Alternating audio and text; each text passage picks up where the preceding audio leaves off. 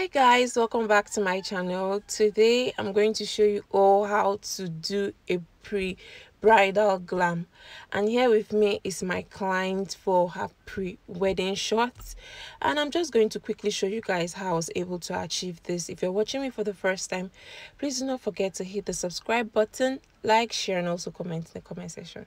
So the first thing I did was to use a hair gel on her brows, just so that the brows can have this particular standing effect. Thereafter I went in with my mist spray, just so that the makeup can last for a long time. I had some things, I just mixed some makeup products into the mist, and after that I went in with my setting spray, and this is just so that the makeup can last for a long time, this whole process, and it actually did on her. So after that I went in with face primer, and this face primer is from Flawless Ivy, and I'm just quickly going to concentrate on the T-zone area most especially, and I'm going to use my beauty blender and blend that properly into her skin. Okay, before I move further, I just want to appreciate this girl's skin. Like, it's beautiful. Everything that I applied just sat into her skin, like it just sank into her skin. It was so beautiful. I didn't need to struggle, I didn't need to do too much, and I kept on appreciating her skin. She knew about it, she was just blushing. So what I'm using now is foundation, and this foundation is from NUDE. I'm going to drop the shade in the description box so that you guys can see. Just look at how that blended into her skin properly. At this point I'm going in with V-Beauty concealer, and I'm just going to apply that on her T-zone area, which is the forehead, the jaw, and then underneath her eyes. So make sure you do not do too much, just want something subtle and light so that the makeup will not feel so heavy on her face. So apply that on her T-zone areas just to highlight the face a little bit, and also on her nose. And then make sure you blend, because you want to achieve a very smooth and a nice makeup. So I was just blending softly and it was nice. So I'm going to contour using a darker shade of foundation from GELE, and this shade is in 025, so that it will give me an orange effect, because she already has a light skin. So I'm just going to contour the cheekbone and then towards the forehead so that it will blend properly with her neck. So at this point I'm going to contour the nose, and I'm just quickly going to go over to the sides of the nose, just so that I can chisel it down a little bit and it can give me a pointed effect. And after doing that, I'm just going to blend so that everything comes out nice. So you need to make sure that you blend all over the face, so that everything can look nice. So for her blush, I went in with an orange shade from my Cheek Cosmetic lip palette, and I'm just going to swap the sides of the beauty blender. I'm going to use the under part of the beauty blender and then apply this orange shade on her cheekbone most especially, just to give it an orange natural effect. So I'm going to blend that and then towards the forehead also. So right now I'm going to pick up my powder palette from Flawless Ivy, and then the areas where I highlighted, I'm going to go in with a lighter shade, and then the areas where I contoured, I'll go in with a shade that is in that of the contour, and then the areas where I just need to use a normal shade of her skin tone, I'm going to use that shade of powder. I hope that is understood.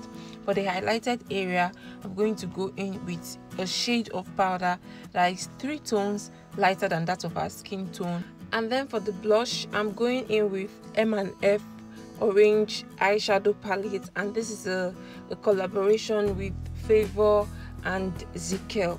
And it actually comes out so nice. Like, I really love this eyeshadow palette. It gives me what I want. I can use it for eyeshadow, I can use it for blush. It just comes out so nice and subtle. So I'm going to go in with a darker shade of powder again on the contoured part of her nose so that it comes out nicely, because we don't need to have a wet effect on the face.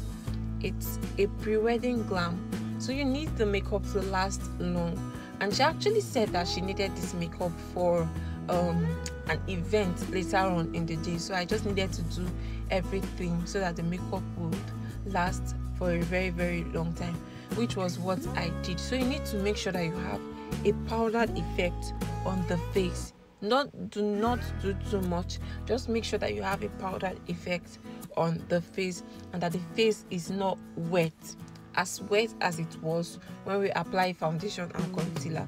So just make sure you powder the face in general. And then at this point, I'm going to do a quick reverse contour just so that the cheekbone can come out, can pop out a little bit better than it was.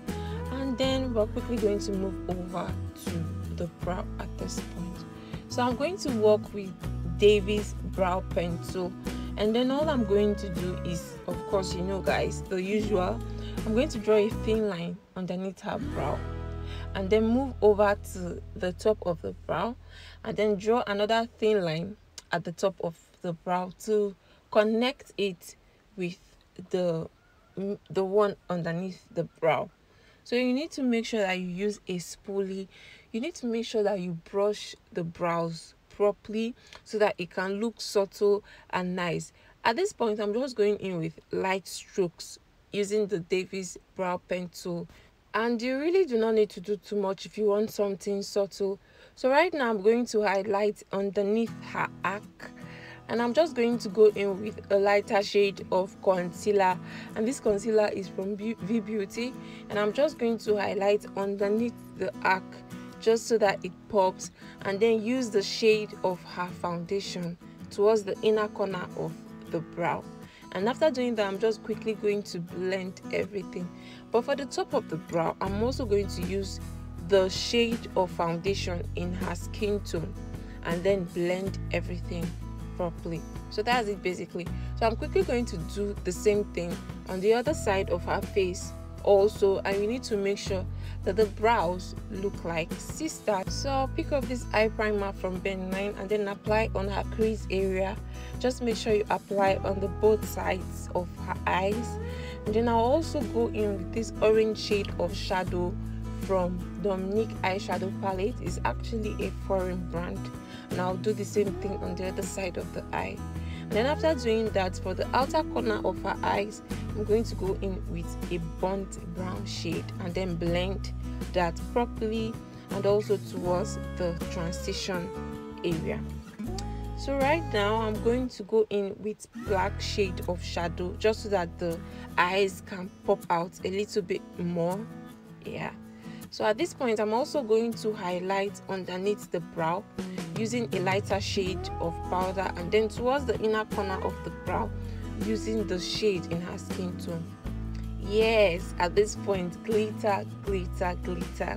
If you want your eye makeup to pop very, very well, you need to go in with pigments or glitters. Anything with shimmer actually does the work. So once you're done with the eyes, if you want the makeup, like the eye makeup, to really, really pop, after applying your glitters or your pigments, you can apply a black shade of liner underneath the eyes and then the top of the eyes. It's a bridal glam. We really want everything to be neat and we want it to pop. So apply a black shade of liner underneath the eyes and then the top of the lid and give it a little bit of cat eyes and you're good to go. And then underneath the eyes also, I'll go in with a gold shade of shadow and then just blend that towards the outer corner a little bit. She actually told me that she doesn't use lashes, she doesn't use falsies, and that they usually disturb her eyes, so we just skipped that aspect. We didn't apply falsies at all. So I just went ahead and then brought out the lashes underneath her eyes just so that the makeup can actually come out better. So right now I'm going to apply this brown shade of lippy from Cheek Cosmetics just to outline the outer corner of her lip for the upper and the lower parts. And then moving on, I'm quickly going to go in with nude all the way, so you can actually watch the process and see how I was able to achieve this beautiful lip combination. Like, the lip combination just came out really nice. First off, I went in with a pink shade, thereafter I went in with white. So this is just me applying a white shade of lippy all over her lips and then blending it properly, asking how to smudge, to smack her lips together so that we could actually get what we wanted, and we did.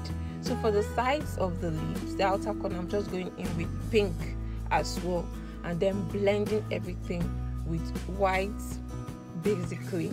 And you can just imagine, you can just see how beautiful it is already. So I'm going to apply gloss at this point and blend everything properly.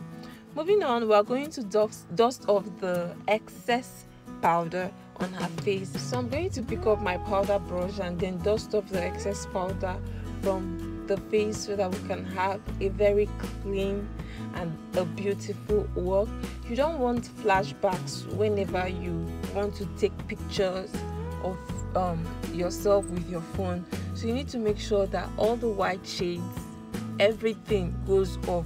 You can just leave a little amount of it, just so that where needs to be highlighted is highlighted and where needs to be contoured is contoured. So I'm going to bring down, like, make sure that I bring down the light shade underneath her eyes a little bit, because for me I feel it's too much. So I'm just going to bring it down a little bit, and that's what we have, guys. Look at how beautiful the makeup is already.